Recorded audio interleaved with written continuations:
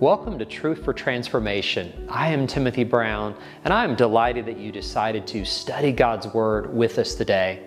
I want to encourage you to go and take your Bibles out. We are going to go through God's Word verse by verse today. And I also want to invite you to share this with your friends and family.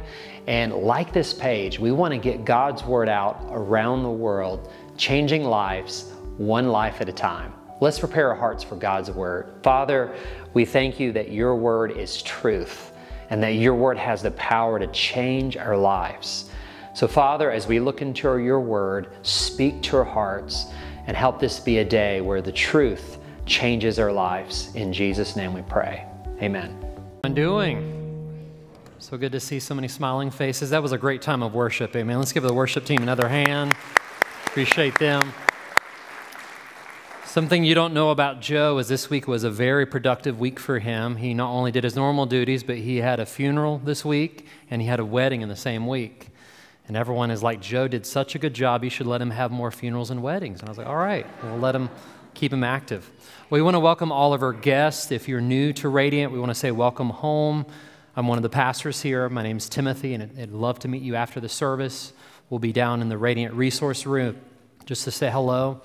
We are in the Song of Solomon, chapter 3, so go ahead and turn there. And as you turn there, let's prepare hearts in prayer. Father, we are grateful for your word. We are thankful that your word is true. Your word is everlasting. Jesus told us that heaven and earth will pass away, but the word of God will stand forever. So, Father, on those timeless truths we stand today. Bless your word and bless our time together. In Jesus' name we pray. Amen. I want to tell you a true love story about two people by the name of Jason and Heather. They basically were really, really good friends because they taught in the same school. They shared classrooms side by side, adjacent classrooms. They went to the same church, and they even taught in the same youth group.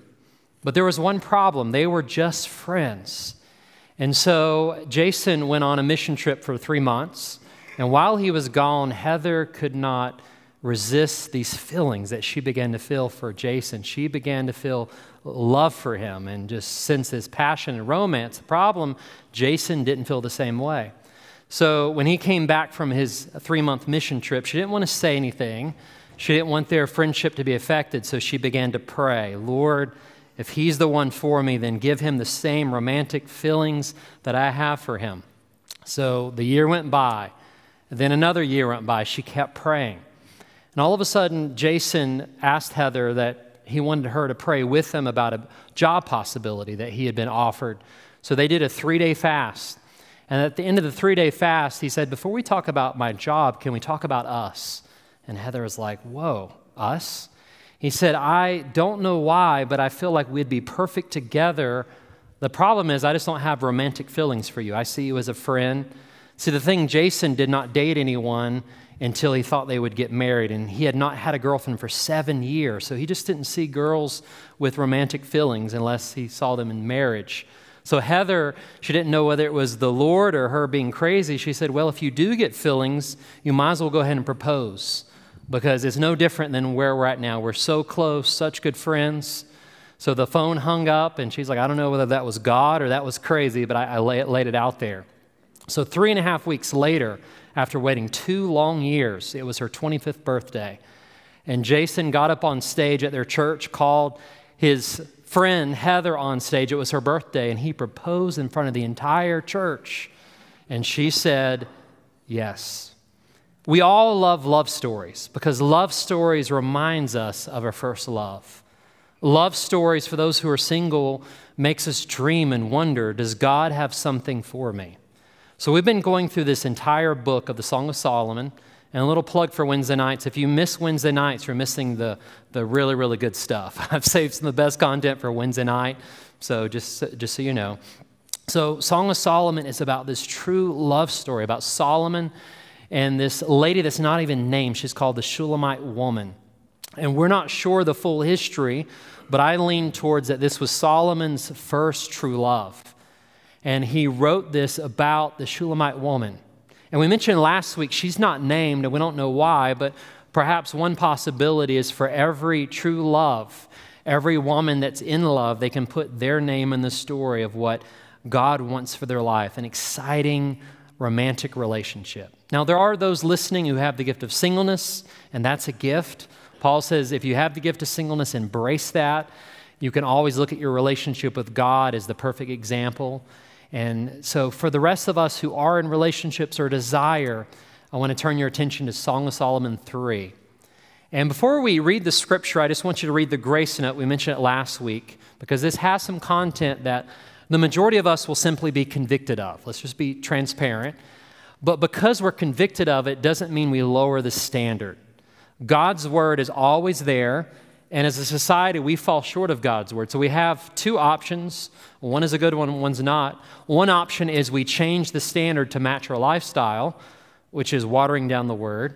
The other standard is we come to the foot of the cross, receiving grace and mercy where we've fallen short, and we ask God to help us live according to his standard. And just so you know, at Radiant Church, we speak everything in a heart of love and compassion. And most of us, when we read scriptures, we're like, I've fallen short. But the gospel is God gives forgiveness and grace and many chances. So if you're in here today for the first time and you read the scripture and you're like, it's convicting, that's the Bible doing its work. The Bible has a very impactful, it's like a sword that divides our thoughts and our feelings and helps us realize that we need the grace of God. Amen? So today's message I've entitled, In Search of True Love, Discovering Your Heart's Desire. So I want you to look at Song of Solomon 3, and I want to give you a few points about what true love really looks like. So let's look at Song of Solomon 3. We're going to read the first 3 verses, and then I'll give you the first point. All night long on my bed, I looked for the one my heart loves.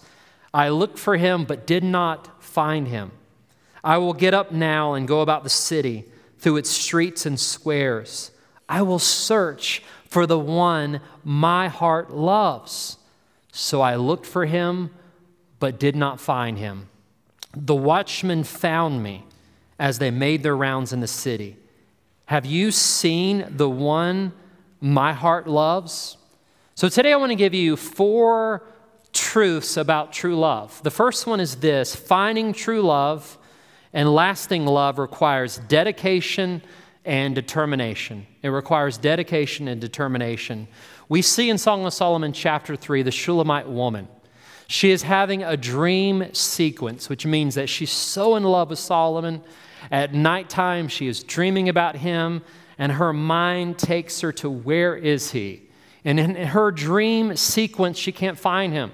She searches for him through the city. She goes everywhere on a search of her one true love, but he's nowhere to be seen. I believe that her dream sequence can teach us a lot about true and lasting love. And if you're single, or if you're single again, desire to have a relationship, I would pay attention to this. A lot of applications we can draw. The first one is keep on looking. A lot of times when we don't find true love, we give up. Women will say something like this: there are no good guys out there. I've tried many, they're just horrible. And men will say, you know what, all the ladies are just, they're just not good. And I just want to say, out of the 8.1 billion people on planet Earth, is it not possible there is someone for you? So I think that maybe sometimes we limit what is out there because we stop searching.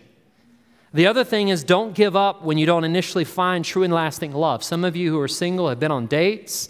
Some of you have been through relationships, and some have been through divorce. And that's heartbreaking. And we don't minimize those experiences. We enter into that pain and say that God still has a plan and purpose for you. Even if you've had bad experiences, it does not mean that there's true and lasting love that's out there. You must be willing to take great risks for the possibility of great love. If you notice, the Shulamite woman, in her dream sequence, she goes in the city at nighttime. And just so you know, in any city, back in the day, it was dangerous at nighttime. The advisory was do not go out at night. So she was in the city searching for him. And that's symbolic that if you want to find true and lasting love, you have to sometimes take a risk. It's a risk to open up your heart to someone. Don't be afraid to ask others for help. Notice in verses 1 through 3, when she can't find her love, who does she talk to? The watchman. She's like, have you found the one my heart loves? And we see the watchman in later chapters. So don't be afraid to ask for help, because love should not be just you and another person. It should be a community giving you advice, giving you input, and helping you as you guard your heart. And it's believing that God rewards those who actively seek Him in faith. In Hebrews 11:6, it says, faith is believing that God exists and that He rewards those who earnestly seek Him. So this brings up a big question that Christian singles ask, Christian leaders and counselors. What about Christian dating apps? Anybody ever been asked that question? Is it okay? Should we not? And so the Bible is not laid out like a concordance where you could just turn and it say, eHarmony, thou shalt not. Or a rated R movie, it's not laid out that way. And one of the reasons why is Jesus said He would send you the Holy Spirit, and the Holy Spirit would guide you. The Bible talks about the church community and the multitude of counselors, their safety. So I can't give you a yes or no, but I can give you some wise counsel. If you're a Christian single and you desire to be married one day, start off with prayer. Ask God, would you want me to go on a Christian dating app? If you feel a check in your spirit, you got to stop and pause if God just has this red flag. If you have peace about it, I'm going to tell you a step that most people will not tell you, is a symbol of team of people that you trust, that have similar Christian convictions, and let them be your group that vets potential candidates. Notice I say candidates. You're testing it, okay? This may be people in your family. It may be people in your small group, because what happens, as you've heard the saying, love is blind. When we use that phrase, we're talking about not love, but infatuation and the feelings. I've seen many people that go on dating apps. Sometimes it works out really good, but some people have horrible experiences and sometimes compromises because you need that group of accountability. So if you go forward, get you an accountability group to say, no, honey, that he's not a good guy. I've looked at his Facebook. Have you seen every other post is him getting drunk? I wouldn't, you need that feedback for accountability. So there's a few cautionary things for singles. Right now, if you're still working on your relationship with God and it's struggling, you don't need to add anyone to the mix. So work on your walk with God first before you seek to add someone else to the mix, because it complicates things if you and God are struggling in your walk. The second thing is that if you're a man and you're struggling financially, I would encourage you to work on your finances first before you seek a bride, because you're called to be the provider. So if you're living in mama's basement, it may be the call to, all right, maybe I need to get another job. Just throwing that out there. So it brings a question, how does this point us to Jesus? As I mentioned in week 1, this is a literal story about a husband and a wife, Solomon and the Shulamite woman, but there are spiritual applications that we can draw, because marriage is simply a picture of Christ's love for the church. Pastor Kevin did a great message from Ephesians 5. So a godly marriage will mirror Christ's love for the church. So it brings the question, what does this point us to Jesus? If you notice that your relationship with God, it's not static, it's dynamic. And the Bible says that God wants to be found by you. So I want you to write this scripture down. It comes from the prophet Jeremiah. When we think about God wanting us to seek Him, it's the prophet Jeremiah, and he says this in Jeremiah 29:13, if you're taking notes. You shall seek me and find me when you seek me with all your heart, Jeremiah 29:13. In James 4:8, it says it like this, draw near to God and He will draw near to you. So this has brought many Bible readers through the centuries. This book, by the way, is about 3,000 years old. People go through something called the dark night of the soul. What is the dark night of the soul? It's those times where God seems distant. It's those times when you pray and your prayers seem to hit the ceiling. It's the times where you can't feel God in your life. So what we draw from this passage is that you should have the Shulamite woman's approach. You keep seeking, you keep searching until you have that connection again. So don't give up. Keep pursuing God no matter what. The second truth about true love is once you find true and lasting love, tenaciously hold on to this priceless gift. Look at verse 4. The woman has continued to speak as she's searching through the city. Scarcely had I passed them when I found the one my heart loves. I held him and would not let him go till I brought him to my mother's house, to the room of the one who conceived me. So we see the Shulamite woman found the one her heart loves. She was searching through the city and she's like, I found him. And I want you to notice the verbs. Look back in verse 4, the verb tense. She held on to him. She would not let him go. And there's the bizarre phrase about, I wanted to bring him to my mom's house, into the room of the one who conceived me. In American mind, you're like, what? I mean, so we have to, this is dangerous for guys, but we have to get into the female brain a little bit. Many women desire the security in a relationship. So whenever a woman takes a guy to mom's house, it usually means the relationship is what? It's serious, right? So whenever she's like, I want to take him back to mom's house, she is calling forth the desire for security and comfort, a relationship that's so secure it will endure. So that brings us to an SOS insight. If you'll look on the screen, a Song of Solomon insight. Most women desire both safety and security in a relationship. A godly man is called to provide both of these, safety and security. And men are called not to be passive, but to be active leaders. So here's the thing. If you know someone that's been in a dating relationship for 8 years, and they're like, we're going to get married one day, that is a red flag. Because a relationship should move forward towards marriage. So if you know somebody that's been dating 8-10 years, the guy will never propose, send them this message, but don't send them my email, okay? I don't want to respond to it. So men are called to lead by example. So I just want to say at Radiant Church, I can't speak for any other church, but at this church, the elders and the leadership, the staff, we don't set the bar low for men, we set the bar high for men. Because men need to be challenged. Men need to rise up and step up and to lead their families and their households. The culture sets the bar so low for men that they trip over it. If you look at society, if you look at TV, many men are perceived as doofuses and they don't know what's going on. And all of a sudden the mom has to take over because the guys are sitting there on the remote watching TV. That's not the biblical picture of a godly leader that's leading his household. So men, it's time to man up. It's time to lead your families. And all the godly women said, amen. Yes.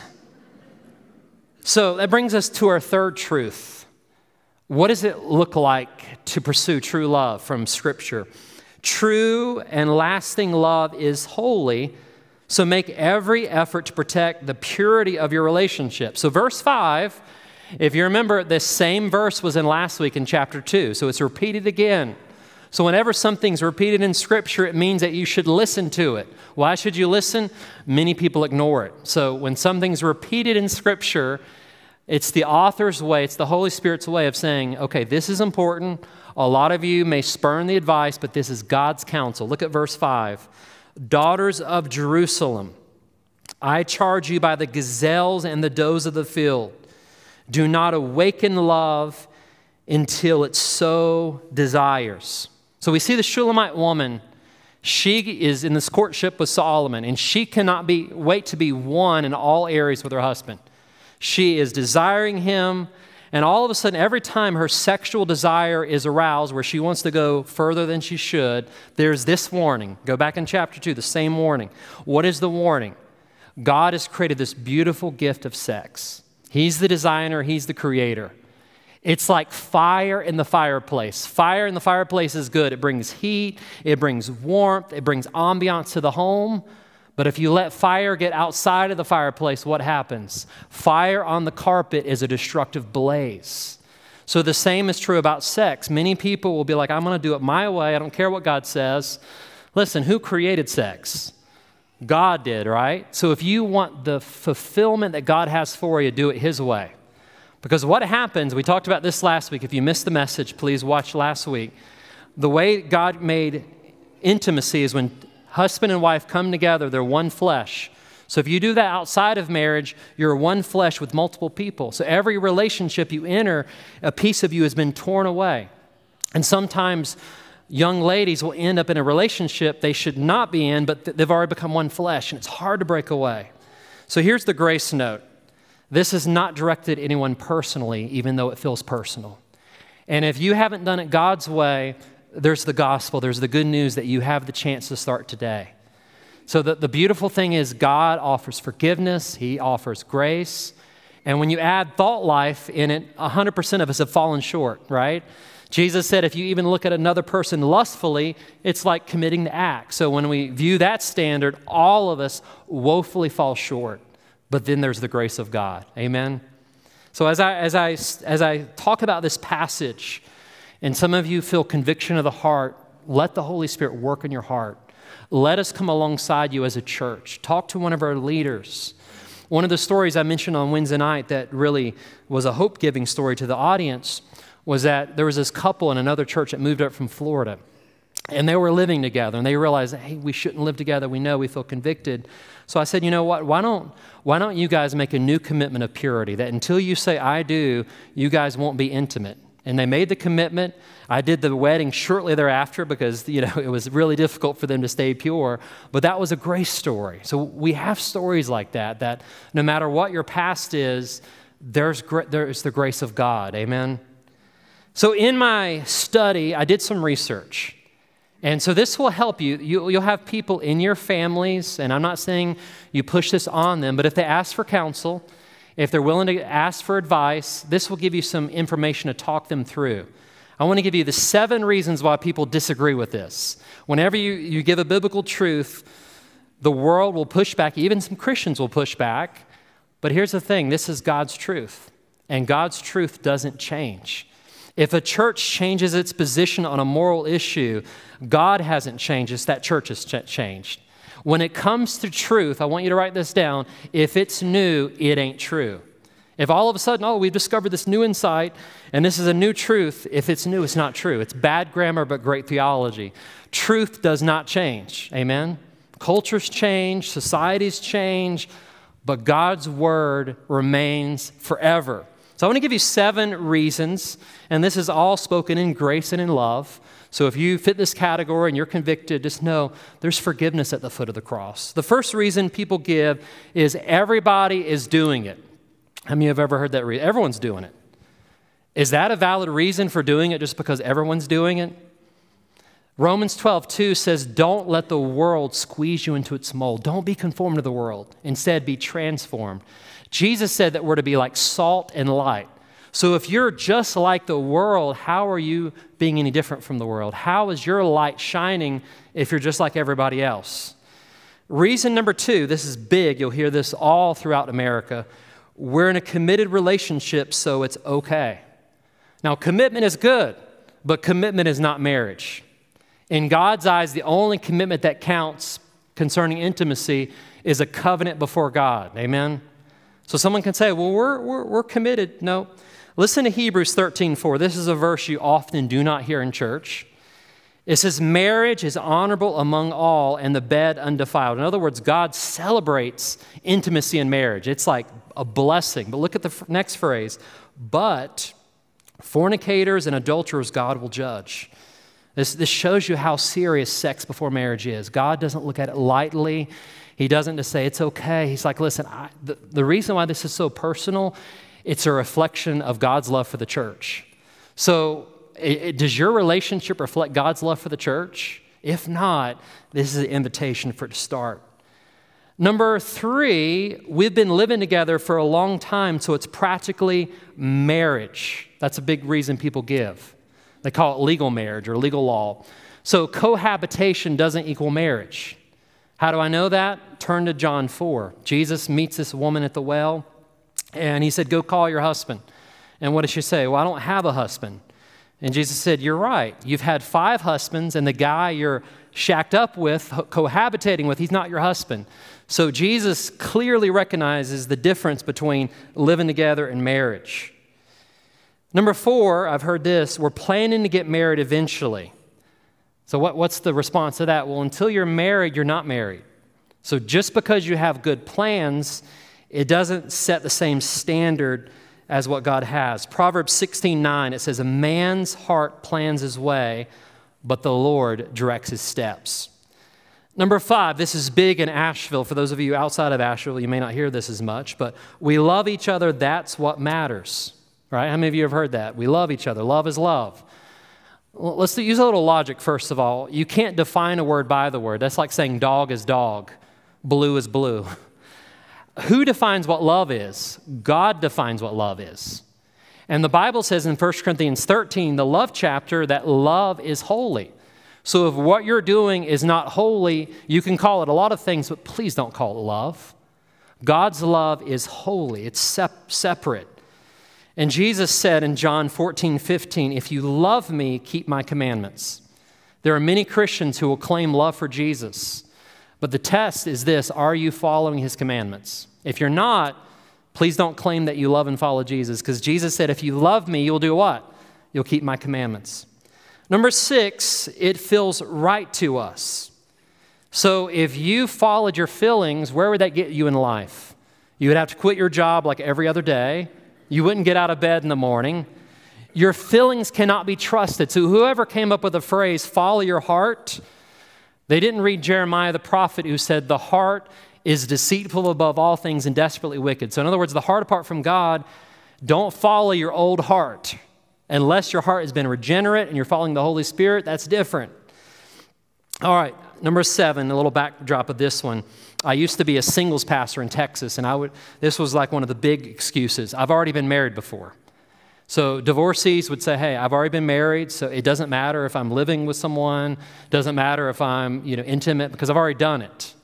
So does your experiences change God's standards? So think about that. You're basically saying, based upon my present and past experiences, the Bible changes to meet what I've done or haven't done. Listen, truth is truth. So if you've been divorced and you're now single, follow God's standards, God's way. It doesn't matter how many times you've been married. It's, are you willing to do God's will right now? Amen? So here's the thing. As we read this is very convicting to our culture. And probably majority of us would say at some point we've fallen short. And it's not meant to bring guilt or condemnation, but it's meant to bring direction for your life. So if I was single and if I had messed up in the past, I would hear this message, and I pray that my prayer would be from this day forward, even though I've messed up 1,000 times, I'm going to do it God's way going forward. It's called being a spiritual virgin. And if you've been married and divorced, regardless of the circumstances, it's saying from this day forward, if God sends me someone else, I'm going to do it God's way. And all God's people said, amen. All right, let's get off the hot seat. You're like, all right, you can breathe now. And I'm not trying to step on anyone's toes. I'm just giving you the word. All right. The 4th truth about true and lasting love is true and lasting love progresses towards a lifelong commitment of holy marriage. So in verses 6 through 11, this dream sequence shifts to King Solomon coming to get her to be his bride. And so what I want to say is that if you're dating, gentlemen, if you're dating a young lady, I'm not saying there's a certain time limit, but it has to have a progression. It has to be like, okay, this is leading somewhere. Unless you have the gift of singleness, that's the exception. There are some people that are lifelong friends. But my cautionary is don't lead a young woman astray, or however age. Let it be heading somewhere. Let me show you in the text this dream. And it comes up into a wedding. Who is this coming up from the wilderness like a column of smoke? Perfume with myrrh and incense, made from all the spices of the merchant. Look, it's Solomon's carriage. So what this is the wedding procession. He is coming to get his bride. And all of a sudden, notice the next verse. It says, escorted by 60 warriors. You know, I had a best man at my wedding and a few groomsmen. Solomon had 60. Talk about a royal entourage. It says, all of them experienced in battle, each with his sword at his side, prepared for the terrors of the night. King Solomon made for himself the carriage. He made it of wood from Lebanon. For those of you who don't know what wood from Lebanon, that's like the best quality wood at that time. Very expensive. Posts made of silver, base of gold. Its seat was upholstered with purple. I kind of visualize that purple velvet, whatever it was back then. Beautiful interior. Little side note, isn't it interesting how men of all time have loved to impress women with their vehicles? You ever notice that? Look at my car. I never had that opportunity. I always drove junkers until recently, so I never could experience it. Some of you guys know what I'm talking about. Impress her. And notice the next phrase, it's interior inlaid with love. How many of you ever bought something and it said made with love? It's plagiarized off Song of Solomon, right? It's right here, made with love. Daughters of Jerusalem, come out and look, you daughters of Zion. Look at King Solomon wearing a crown, the crown with which his mother crowned him on the day of his wedding, the day his heart rejoiced. So this is a beautiful picture. Solomon comes to get his bride. In this day and time, most of the marriages were prearranged marriages by the parents. Solomon was the exception because he was the king. He could basically have his pick of anyone. They'd have to say yes or no. So of all the women in the known world that he had access to meeting, he picked this small town girl from a village near the mountains of Lebanon. I mean, think about it. He didn't pick the city girls, all elegant. He picked a small town girl. With chapter 1, she had a farmer's tan, okay? Of all the women, he's like, this is my one true love. So if you look on your listening guide, I want to give you the 5 or actually 6 stages of Jewish weddings. And this is significant because keep in mind, Jesus, we're the bride of Christ. There's going to have some spiritual significance. But let's look at what happened. First of all, there was the wedding contract. What would happen is that there would be an agreement between the bride-to-be's father and the son, and there would be this contract of here's what the marriage would look like. And the son would pay a bridal price. Obviously, the father could help with that. They would pay this bridal price. And basically, there would be this commitment. And so what would happen is the son would go back to his father's house and prepare the bridal chamber, the place that they would live together. It's quite fascinating.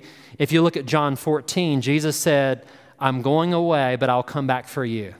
In my Father's house, there's many dwelling places. What is he saying? He's using Jewish bridal language. I'm coming back. I'm preparing a house for you. The bride, stage 2, the bridegroom would get his bride.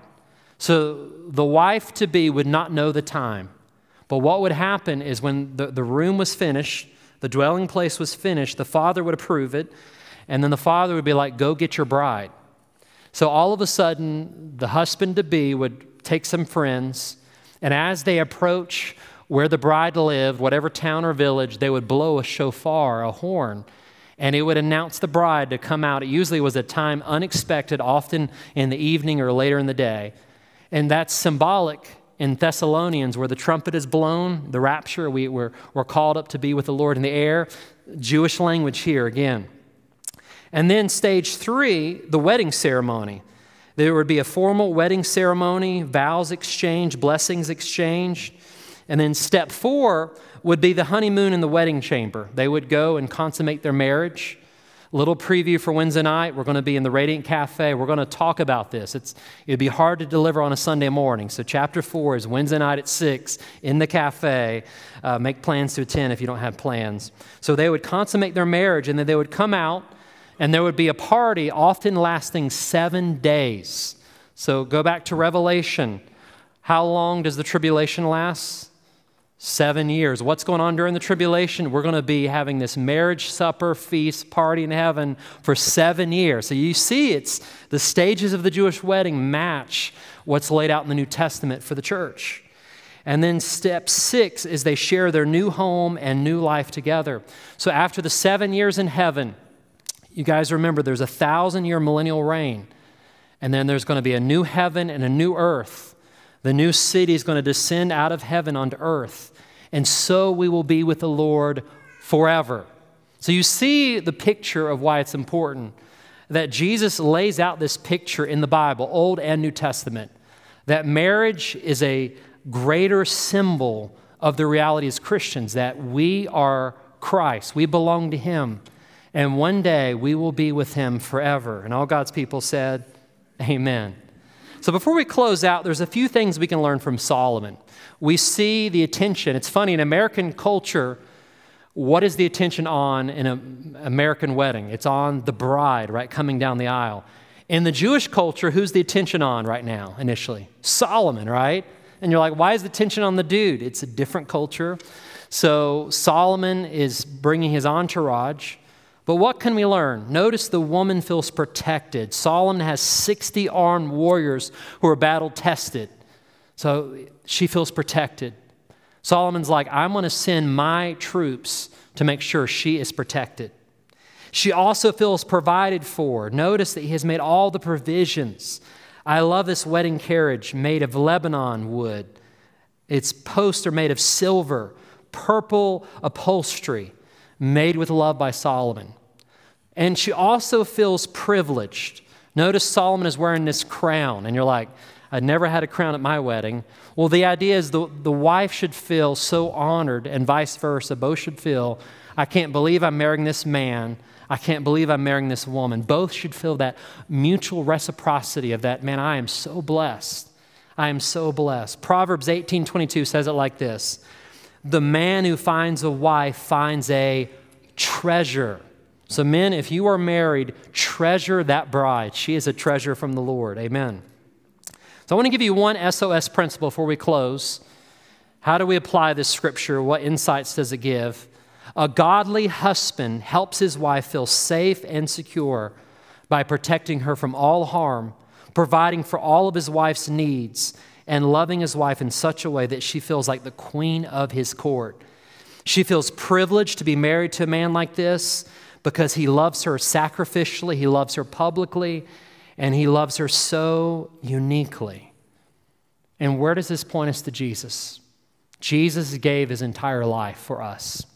The Bible says that even though he was rich, yet for our sakes he became poor, that through his poverty you might become rich. What does that mean? When we married Jesus, everything changed. Spiritually, we had eternal life. But one day and forever, we're going to be with him in a place where streets are made of gold, in a place where there's no more heartbreak. And I'm sorry for all of you. Many of us have experienced heartbreak with divorce and abandonment. We don't minimize it. That's painful. But I want you to know that Jesus will never leave you. Jesus will never forsake you. He's the lover that's always faithful. Amen. So we talked about 4 truths, just in a brief review. Finding true and lasting love requires dedication and determination. So if you're single and you desire to be married, don't give up. Keep praying, keep seeking after God, and watch what he will do. Number 2, once you find true and lasting love, tenaciously hold on to this priceless gift. Notice the Shulamite woman, once she found Solomon, she held on to him. She would not let him go. So husband, continue to pursue your wife. Wife, continue to respect and just have this marriage that other people see it and they're like wowed by it. Not that you have a perfect marriage, but you have a passionate marriage. You have a marriage full of purpose. Number 3, since true and lasting love is holy, make every effort to protect the purity of your relationship. Sex is not just sex. It's intimacy. It's not just physical. It's mind, it's body, and it's soul. That's why it's reserved for marriage. And when husband and wife come together, it's the idea of God's blessing and favor. So save that for the covenant of marriage. And true and lasting love progresses towards a lifelong commitment of marriage. In verses 6 through 11, we see them finally getting married. So let's summarize this into one big idea. What does finding true and lasting love look like? Finding true love will require a pursuit of dedication, commitment, and purity that leads towards a life of love together for the rest of your lives. So how do we apply it? Whether we're single, whether we're married, whether you're in your 80s and you have no desire to get married again, what application does it have? First of all, dedicate yourself to the pursuit of true and lasting love. So if you have no desire to get married, love the people in your life. Love the brothers and sisters that God has placed. Be a blessing. For those of you who do want to be married, pursue this. Love is unconditional, so don't have conditions set upon love and marriage.